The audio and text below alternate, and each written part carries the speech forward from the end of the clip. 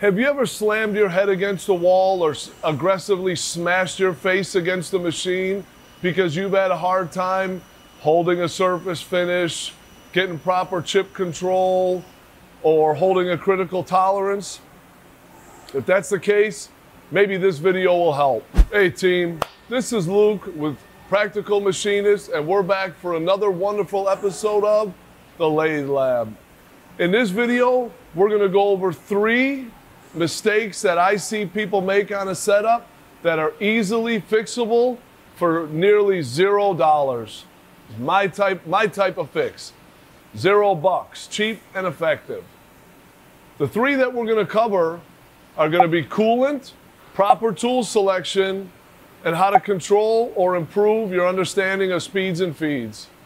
So the first section we're gonna cover in this video is coolant. And a lot of people say, hey, as long as there's a little bit of coolant or oil dribbling on it, we'll be good. Sometimes that might be true, but for the most part, that is bad advice. The way coolant is administered today in majority of machine shops is coolant concentrate. You buy a big barrel of coolant that's say a 1-to-50, or it's supposed to be mixed a 1-to-50 ratio or 1-to-10 ratio of coolant concentrate to water. If you want to make sure, the first thing you do is to verify that your coolant ratio is mixed properly.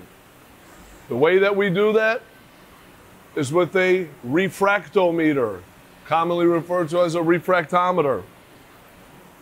What this handy little piece of equipment does, you take a little drop of coolant, drop it on there from your machine or what's being proportioned from your barrel, gently lay the glass down, and then you look through it as though you're an 1800s pirate sailing sea on the open seas. And on the inside, it's gonna have a little gauge. That gauge is gonna have a number, 0, 1, 2, 3, 4, 5, or 0, 2, 4, 6, 8, 10. The proportion, the number that you wanna read, you need to get a hold of your coolant manufacturer to determine what's their recommended proportion. Once you know that, get a refractometer. Double check you have the right proportion. If you have too much versus you have too little, it can have negative effects on your machining, directly relating to negative effects on your finished component. Also, if you're using too much, you could be spending more money than what you need to. It's a side note, but it's something important to bring up. Now, once we have the coolant ratio mixed properly, the biggest part that might be more important than this is the coolant delivery method. How is the coolant be delivered to your part? If you have a turning tool and this turning tool is in your machine and you're aiming your coolant down and it's hitting the top of the tool, it's gonna look from the machine as it's running like, oh, everything is wetted as coolant, but maybe it's not optimal. You wanna have the coolant directed at your cutting edge, if possible, and most of the time it is. If you're aiming it down here, that's not horrible. You're getting it. I like to aim right underneath. The idea is you want to try to get the coolant between your insert and your workpiece.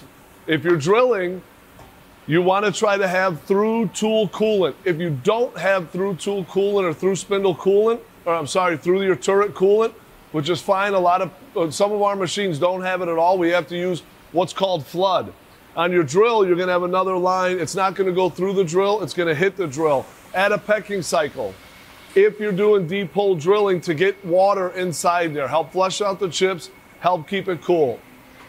That being said, we're gonna take a look at some coolant delivery methods in my machine employed. Right now, you're gonna see exactly what I mean before we move on to the next topic. Here's one example of good coolant flow through the tool. You can see. Now in this tool here, hard to get back to see, it's a turning tool. The coolant nozzle is going to blow the coolant under the cutting edge. Our cutting edge is here. Our coolant is directed right here. If you were to have a coolant nozzle here blowing towards the back of the tool, that might add some benefit, but it would be minimal. Here, we're gonna flood the cutting edge with the coolant. That's what you want. And it's the same thing. Let's bring up another tool here. Here's a perfect example. It's our turning tool. Here's our cutting edge.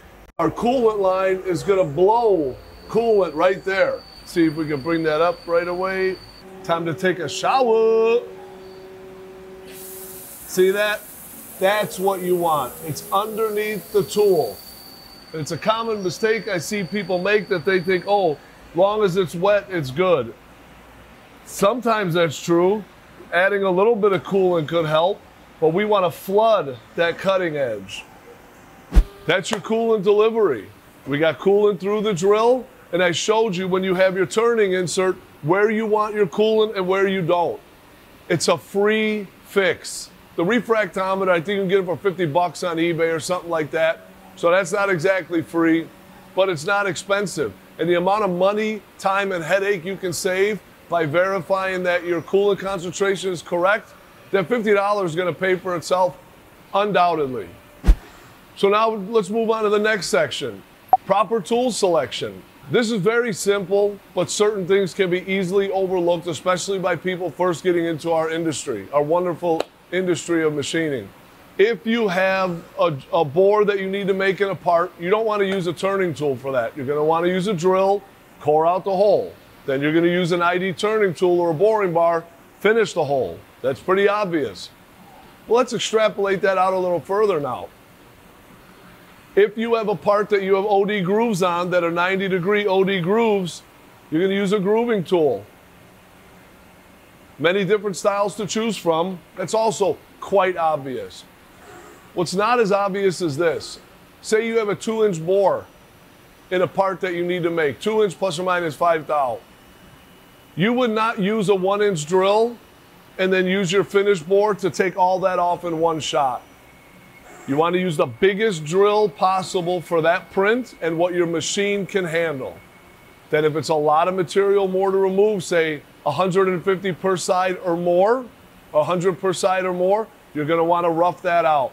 Rough bore it out, come in with the finished bore. That's an example of proper tool selection. Same with the OD. If you have an application where you're doing heavy outside roughing, you would not want to use a style like a V-style tool. It's just not as strong as it could be.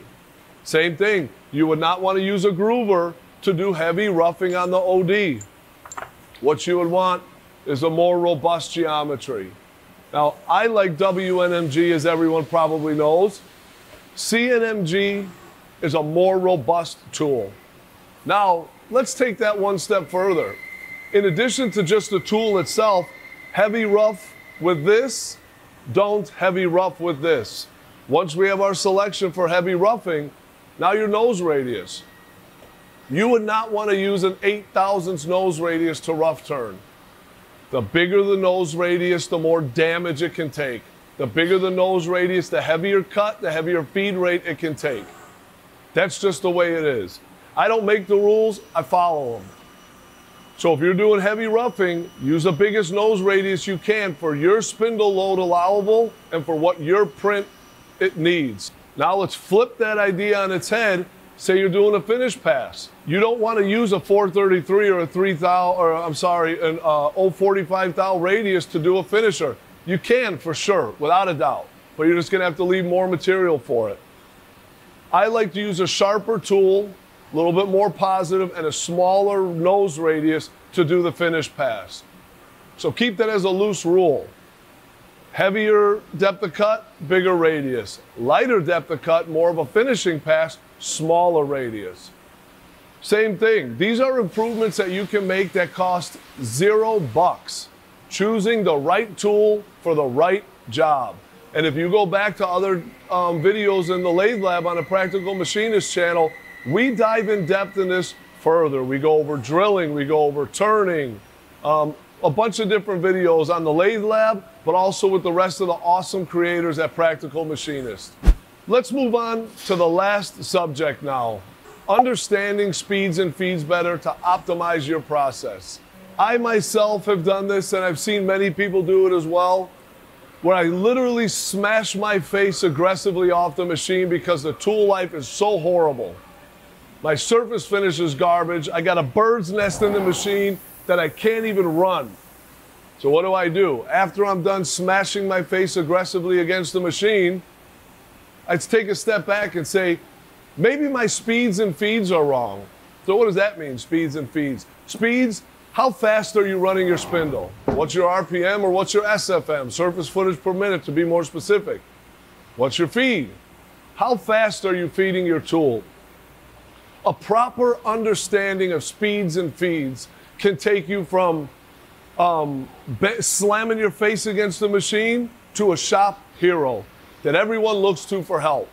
It could take you from battling chips and battling tool life on a daily basis to having a smooth running job. Is a proper understanding of speeds and feeds. I'm going to reference again, there's past videos all over the Practical Machinist channel, specifically mine, the Lathe Lab, that we go over speeds and feeds and chip control more in depth. Just to cover it a little bit here, for your roughing, you want to have a bigger nose radius. That's established in section 2 of the video. But now what do you do with that? Your speed, your SFM, is going to be dictated by the tooling that you're using, the material that you're cutting, and the machine you have. Go to your insert manufacturer to determine from them what's your SFM.